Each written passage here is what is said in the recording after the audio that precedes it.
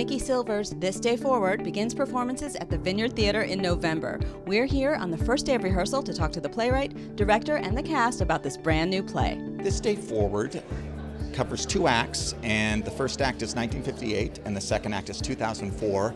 And the story of the first act is we meet this couple on their wedding night. They're a very, very funny couple, but particularly the bride has gone into this not as honest as she might be. And that one mistake continues to have ramifications for the next 50 years. What did you like about the script when you first read it? Just the way it flowed and the reality of the people. It's kind of a mad, mad world, but there's a tremendous sense of reality to it. But you forget how just gobsmackingly heartbreaking it is.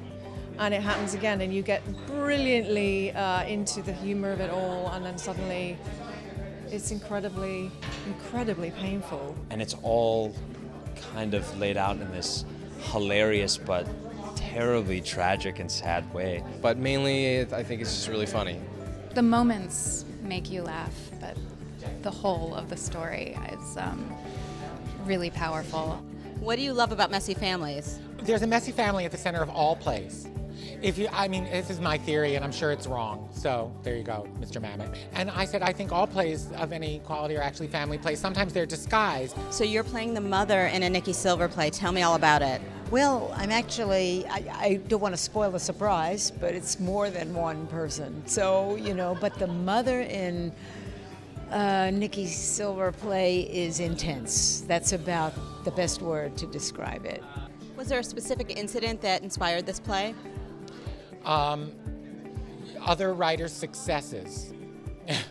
I saw other writers having success, and I felt quite left out. So I thought, I will try to have a success. That is the best reason I've ever heard. I used to, for many, many years, I had an accordion file, and I would keep other writers' bad reviews in it. And whenever I felt blue, I would take it out and read them. Tell me about this ensemble of actors. It's really a fantastic group of people that I'm looking forward to working with. Hopefully I'm not the squeaky wheel. They're all very attractive and talented. Right, this is the first day of rehearsal. How's that going so far? Great so far. I mean, this is my first time at the Vineyard, first time working with Nicky and Mark. So far so good. Everyone seems very lovely. Everybody's very attractive, very, very nice.